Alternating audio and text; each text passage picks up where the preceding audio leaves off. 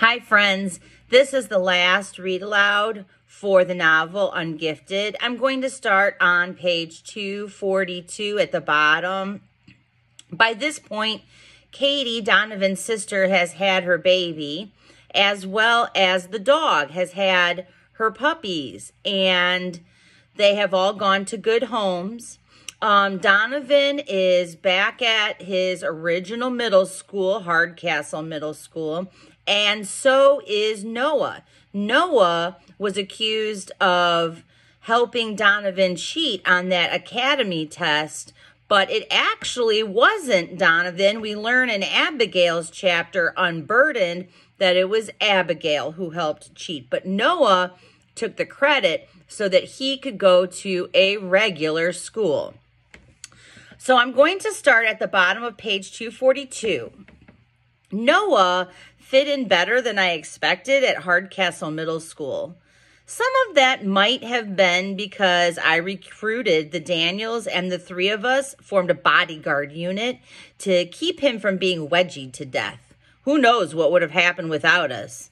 We liked him, and Sanderson was convinced he was a master of Dorkido, a secret martial art practiced only by geniuses. But Noah was the biggest dweeb who'd ever walked the face of the earth. And while he insisted he could be wrong again at any moment, it hadn't happened so far. By special request from Oz, both Noah and I traveled by minibus to the academy 3 times a week for robotics. The plan was approved by Dr. Schultz himself, who was in a good mood because the insurance company had finally paid up and the gym was being repaired. What was left of Atlas had joined his celestial sphere in the administration building's sub-basement.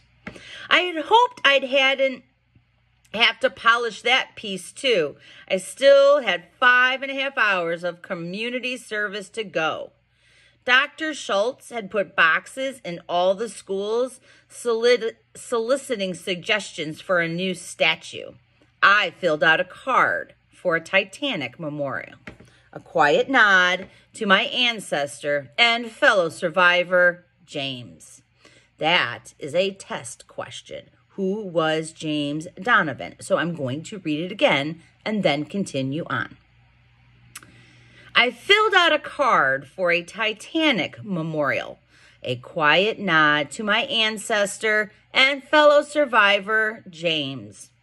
Noah didn't mind spending a little time back at the academy because I was going too, and I loved the change of scenery and the chance to hang out and ply my joystick in the lab. I never confronted Abigail about how she had cheated for me on the retest. She definitely still hated me, but I had a sense that my reading on her personal grudge-o-meter had gone down a little bit. Maybe she was more comfortable now that all the cards were on the table. She was still smart, and I was officially ungifted, except for robotics part-time. We were working on Heavy Metal, our robot for next year's competition. We'd be in the high school division then, and hopefully no one would remember whose entry had busted up the middle school meet. Tin Man's rampage would live forever in infamy, but maybe the team behind him would fade into the background. Soon the riot would belong to Tin Man alone, and all that remained would be the question, what made the robot go so berserk like that? Hey, I had that answer.